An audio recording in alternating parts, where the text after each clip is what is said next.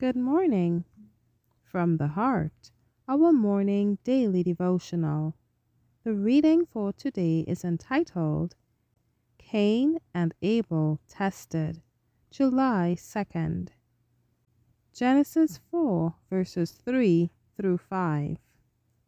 And in process of time it came to pass that Cain brought of the fruit of the ground an offering unto the Lord.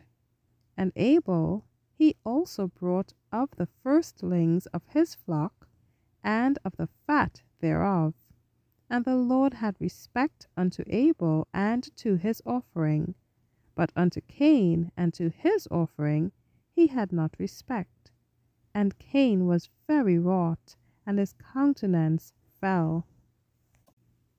Cain and Abel, the sons of Adam, were unlike in character.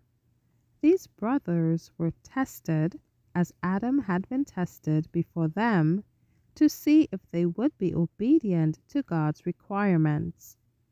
They had been instructed in regard to the provision made for the salvation of the human race. Through the system of sacrificial offerings, God designed to impress upon people's minds the offensive character of sin, and to make known to them its sure penalty, death. The offerings were to be a constant reminder that it was only through the promised Redeemer that men and women could come into the presence of God. Cain and Abel understood the system of offerings which they were required to carry out. They knew that in presenting these offerings, they showed humble and reverential obedience to the will of God, and acknowledged faith in and dependence upon the Savior whom these offerings typified. Cain and Abel erected their altars alike, and each brought an offering. Cain thought it unnecessary to be particular about fulfilling all the requirements of God. He therefore brought an offering without the shedding of blood. He brought of the fruits of the ground and presented his offering before the Lord, but there was no token from heaven to show that it was accepted.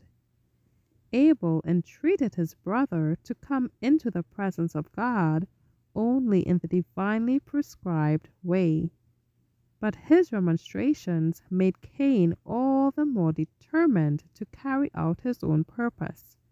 As the eldest, he felt above being advised by his brother and despised his counsel. Abel brought of the firstlings of the flock, the very best, as God had commanded him. In the slain lamb he sees by faith the Son of God, appointed to death because of the transgression of his father's law. God had respect to Abel's offering. Fire flashes from heaven and consumes the sacrifice of the penitent sinner.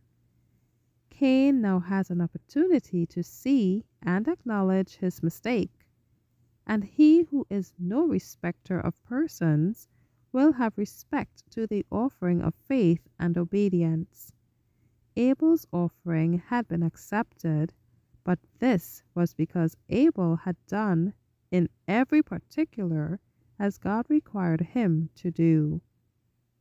Thank you for listening. Shalom.